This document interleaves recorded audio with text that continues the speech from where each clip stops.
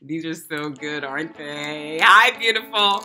We love Kind bars, don't we? Okay, I love Kind bars. And I think Kind bars continuing to get better and better, but I want you to be mindful of the Kind bar you pick. You can pick any kind you want, but I want to make sure it has enough fiber in that Kind bar for it to matter and be good for you. So, look at the amount of carbohydrates. That means, like, read the label, which means I got to take my glasses on. Read the label. Take the total amount of carbohydrates, divide it by the amount of fiber, total fiber, and you want it to be a low 5, which means 5 or less. If it's 5 or less, it's a good kind.